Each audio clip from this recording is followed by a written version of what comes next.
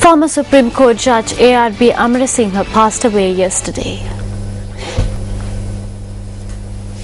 Born in 1937, Justice A.R.B. Amarasinghe was the eldest son of Clarence and Sybil Amarasinghe.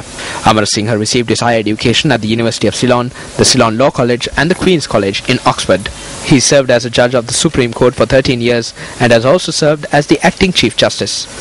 A.R.B. Amarasinghe has functioned as a chairperson as well as member of many expert and advisory bodies both in Sri Lanka and overseas. His remains currently lie at a private funeral parlour in Colombo.